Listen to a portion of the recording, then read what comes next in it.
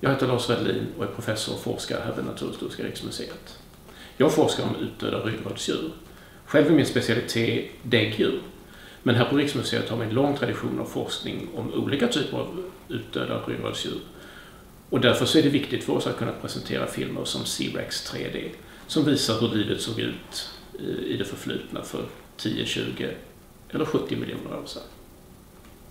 När du som besökare ser filmen C-Rex 3D och tittar på havsödlorna i den så ska du tänka på hur det ser ut i haven idag.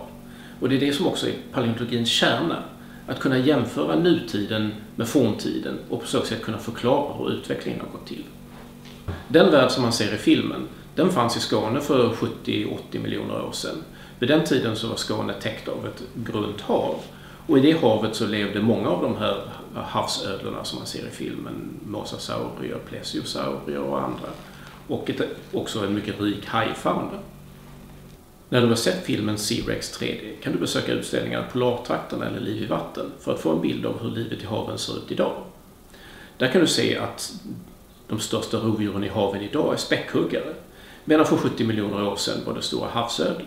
Likheten ser man i deras stora tänder som de kunde slita sönder sina byten med.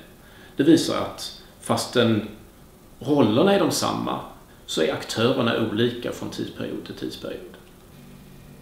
Trots att man hittade de första havsreptilerna långt innan man hittade de första dinosaurierna så vet vi betydligt mindre om dem idag. Tack vare filmer som C-Rex 3D som visar livet i havet för kanske 70 miljoner år sedan så kan vi öka på vår kunskap om hur fisködlor, svanödlor och mosasaurier levde. De kan du förresten se på nära håll i utställningen 4,5 miljarder år, jordens och livets historia.